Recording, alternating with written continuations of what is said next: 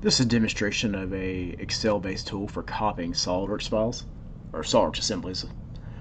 So our options for copying Solidworks assemblies involve the most common tools called pack and go. So you can actually pack and go an entire assembly. It doesn't really have a lot of options for actually renaming the file. It's kind of it's kind of a hassle to use. If you have a description of the PDM's copy tool works fairly well. I mean, you do need to make sure that your files are up to date because you can end up copying the wrong refs if you're not careful. So this is a simple Excel-based tool for copying SolidWorks files. So what we can end up doing is we can load the ref documents in.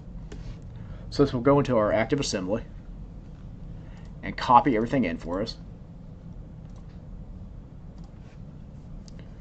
So once we get everything selected, then we can get our new name. So in this case, we're going to replace the 200. We'll change it to 300 and replace all.